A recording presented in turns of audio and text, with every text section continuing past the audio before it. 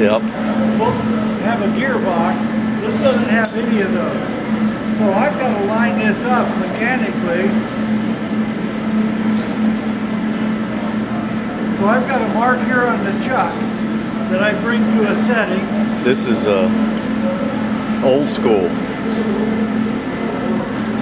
The other thing I got is a hard stop here that I bring it back to my hard stop and I engage it.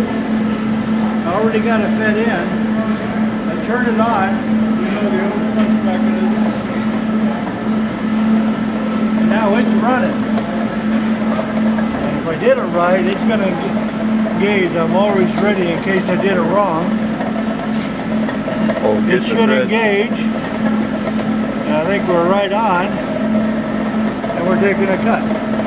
So what do you take? 5 or 10 thousandths at a time? 5. 5 thousandths?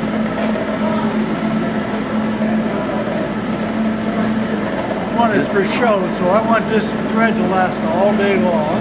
This is the way they did it back in the good old days. I've got a lot of breakage on the tip of the tool here. I think just things aren't as rigid. It's an old machine. Yeah, I'm sure it has done lots of work. Yeah.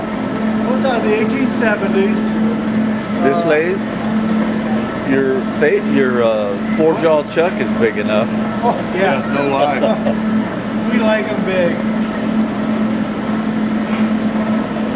That's the thing about all this old stuff. It was all big and heavy. Yeah. And Lose that's a why piece the of belt. cranes are here.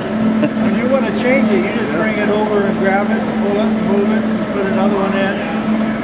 So they had, you'll notice, where are they? So you had to, Oh, we took it off. in case your piece is too big, you use your jib crane to get it in and out, huh? Well, they did things long. Did a lot of pipe in here. Okay, I'm getting close to the end of my thread, so that's why I got the groove there, so I don't have that little relief groove there, huh? Yeah. The only cheating I'm doing is I'm using the little dial here, because there's no dials on this machine, so I don't know how they did it in the old days. You said this is 1870s? Yeah, 1870s. And they didn't have electricity. Can you imagine on a day like today, no electricity in here, trying to run this machine? I know it. It's a little bit chilly.